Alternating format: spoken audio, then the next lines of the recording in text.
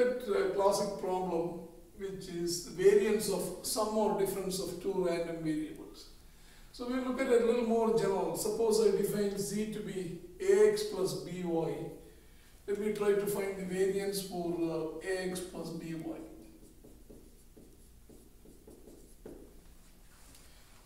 So the mean of z is, you can see a multiplied by mean of x from here, plus b multiplied by expected value of y, mean of y. So that's this. So the definition for variance is z minus mu z the whole squared expected value.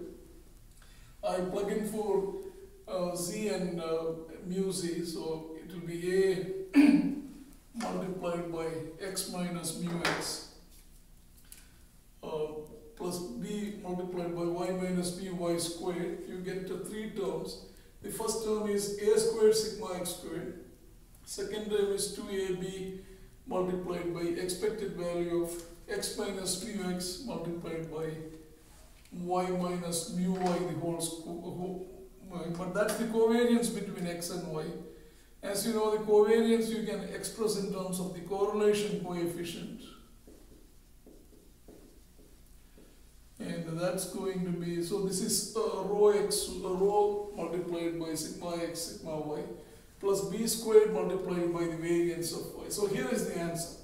Variance of ax plus by is a squared sigma x squared plus 2ab rho xy sigma x sigma y plus b squared sigma y squared. So of course if a and b are 1 or plus minus 1, here we get the answer to be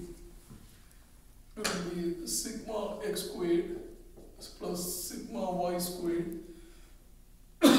So AB could be, so it is plus minus 1, because A and B could be plus 1 or minus 1 depending on A and B.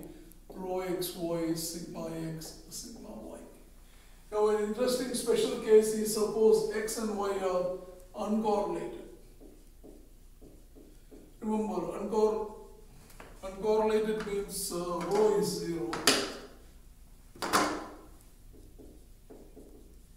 So that means rho xy is 0. So if you put rho xy equal to 0, you get that variance of x or x plus y or x minus y is simply variance of x plus variance of y. So the interesting thing is sum or difference of two random variables which are uncorrelated, its variance is the sum of the variances of x and y.